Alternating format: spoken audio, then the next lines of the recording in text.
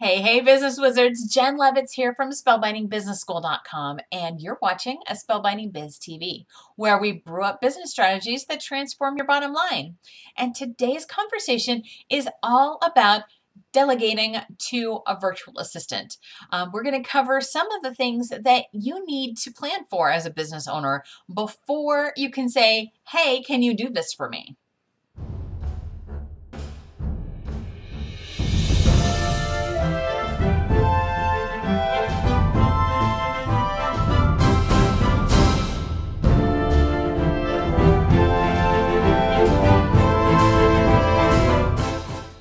So today we're talking about delegating to a virtual assistant.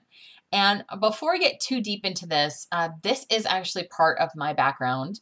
I actually started as a virtual assistant, and then I was an online business manager. Then I shifted to being more of a consultant, and now I have my own coaching business. So I'm really had experience in all four levels and mental places of running a business. So just as a reminder, well, level one is that visionary place. It's the place of the CEO. You make your bigger plans here, like your 1 to 5 year plans really happen at the level one mindset. Level two is more of a strategy place. This is where I personally work with my clients, is in that strategy place of understanding how to make everything go. And in this level is where you're likely creating your 90-day plans. Where do I want to go strategically to make those higher level plans, meet those higher level demands for my business. And level three is where an online business manager may come in. This is where you're breaking down your tasks from your bigger projects into more of the action steps. That really happens more at the ground level to slight strategy space, but it's the breaking down of the projects happens at level three. And level four is the get her done place. Now, most of the time, if you're just hiring a virtual assistant, you're hiring someone to take action at level four. And if you're paying a lower price point per hour for that virtual assistant, they likely don't have the skill set to handle the work of level three, let alone pull in some of the stuff from level two, meaning they may not have all the strategicness to pull in to break down the plan into tasks. So if you're going with a lower priced point virtual assistant, expect that they're looking for the task list. And the more detailed that you can be with the task list that you are giving, the simpler it's going to be for your virtual assistant to execute. And the more likely you'll get what you actually want from your virtual assistant. So let's take the example of a peanut butter and jelly sandwich.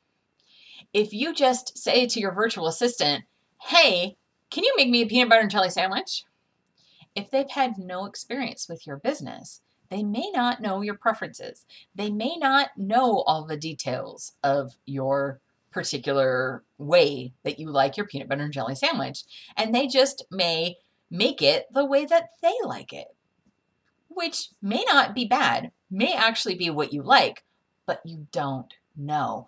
And that's this Russian roulette place that I hear so many specifically non-techie business owners fall into. They go, hey, can you do this thing?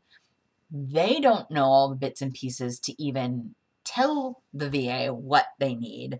And what they end up with is something that they really didn't want or don't like in the first place.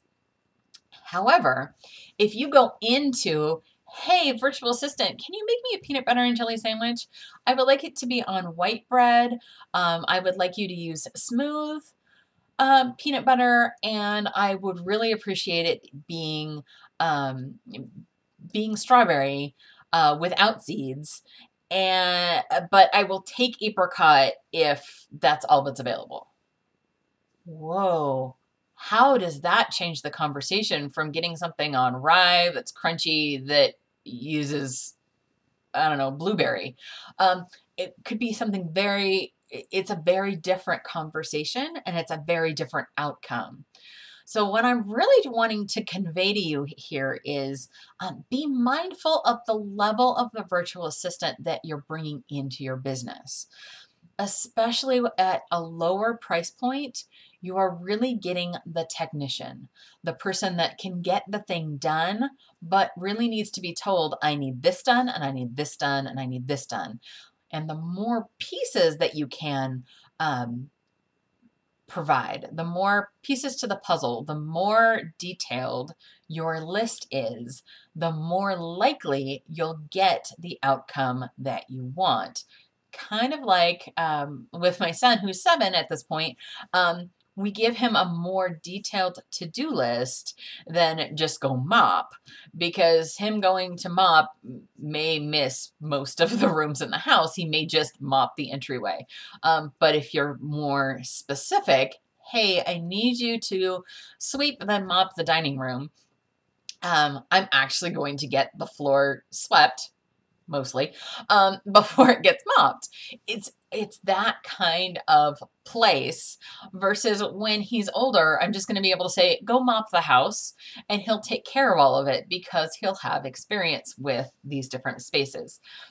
Now, if you're paying more for your virtual assistant, or you have an online business manager, or you're hiring an agency, you likely have somebody in that capacity that is taking on the role of level 3 for you, the one that's going to break down the pieces. Hopefully they also have an eye on the strategy and can include the more detailed pieces for your virtual assistant to do.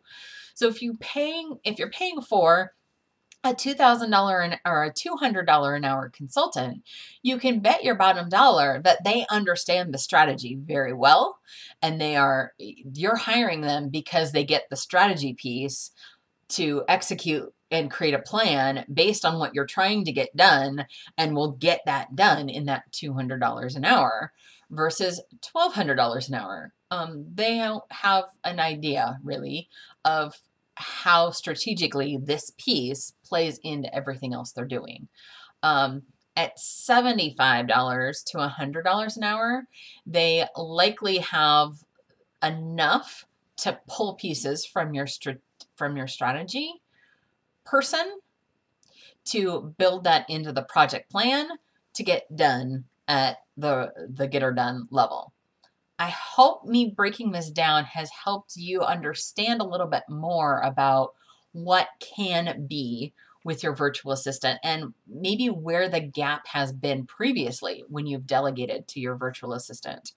A big place that I find that there's a gap is with technology, and that's what Spellbinding Tech is all about, is actually providing that level 3 amount of information for you as the business owner to be able to delegate to a lower level 4 virtual assistant. Excuse me. I actually take some of these bigger marketing projects and I break them down into the different pieces, and I will help you as the business owner understand, how does this project go? What are the big pieces? What does this look like? So that you can determine where it fits into your business, as well as here are the non-tech things that you as the business owner really need to do before you can pass this off to a virtual assistant. Like, what tech should you be using? What pieces of content need to be created in order for your virtual assistant to be able to create it. So if you want more information on that piece so that you can more confidently delegate to virtual assistants in your life and in your business, specifically around those tech tasks, please visit spellbindingtech.com and see if it's a fit for you, because this is a monthly thing where you'll have the choice of a whole bunch of different projects that you can move forward with for your business without having the I don't know how to make the tech go needed. Now, maybe you're slightly technical, but you don't understand the strategy. that's okay, because I'm breaking down the project in a way that if you're techie and can figure it out once you understand the strategy pieces, then hey, here's the blueprint for you to execute too. So I've got both sides covered for you. And really, if you follow these plans and create all those pieces, you can very confidently delegate these tasks to your virtual assistant. Okay, so that's it for today. I hope you found this very helpful for your business, and let me know what's going down. Okay, take care, everybody. Have a magical day.